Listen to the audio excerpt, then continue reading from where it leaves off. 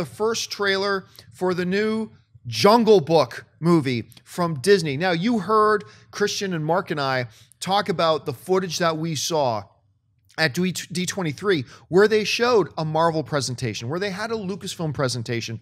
And at least for my money, what stole the show was Jungle Book. Now, this trailer that dropped today, I think it was about a minute 30. Yeah, it was about like a minute 40 tops. The stuff that we saw at D23 was probably what, 3.5, probably 4 3.5 minutes? or 4 minutes long. A lot of the stuff that's in the trailer was in that footage as well. Some key things missing in this trailer that we still got to see, but still, this trailer dropped. Schnepp, this was your first exposure to anything from Jungle Book. Your reaction to this Jungle Book trailer? Well, I was really excited to see it because you guys had talked about it so much. I was like, I don't know if it's really that good until I see it. No, I couldn't wait to see it, and it blew me away. I was completely shocked and amazed at how great the CG animation is. I love the way it looks, just the tone that the way that they've created this jungle. I mean, it's really mysterious and dark and scary. But I also really like Baloo.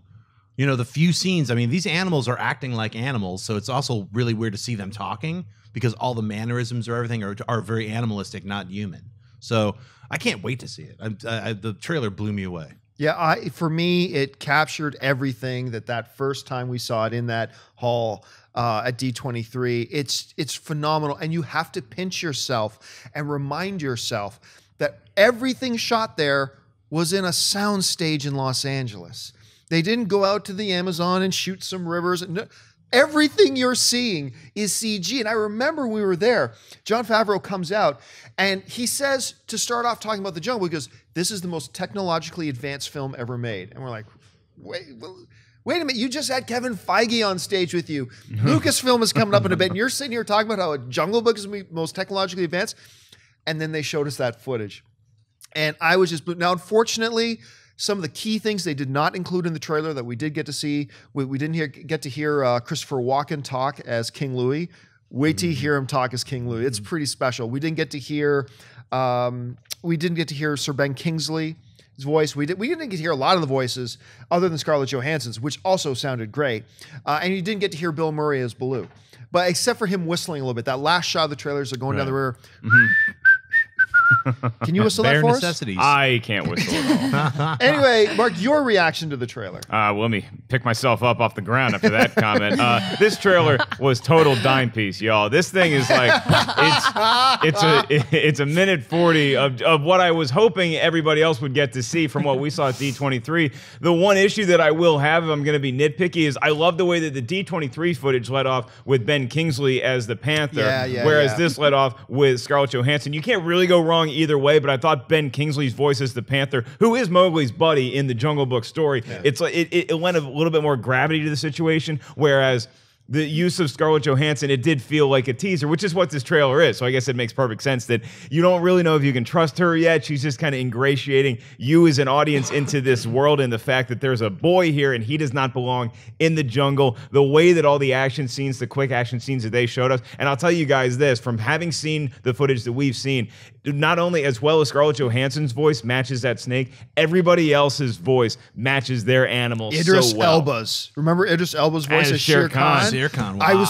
really hoping they would have given us a little bit of the Shere Khan voice, because when we heard him at D23, everybody in the audience was just like, whoa. Wow. Idris Elba's voice as Shere Khan was just like, nailed it. Absolutely perfect. Yeah, and you know, for all this stuff that we give, we always give J.J. Abrams all this credit for doing the new Star Wars and going back to practical effects and real sets, and then we hear this is all shot like 2 doors down from where this studio is, and we're like, yeah, this is awesome. So as long as you make it look realistic, we're going to be happy as an audience. You know what I was going to say is some of the shots of Mowgli jumping, I swear to God, it's like right out of the original animated Jungle Book. Like, I think because it's some of those shots are like a CG kid, and I think they painstakingly they framed it and did a storyboard compositional shot. So it looks right out of the animated Jungle Book, because that was one of my favorite Jungle Book movies as a kid. Was Jungle Book. I loved it. It's interesting you bring up Mowgli, because to me, what this whole movie is going to hinge on is whether this 9-year-old kid, I think he was 9 when they shot the movie, because he's the only human character in this movie.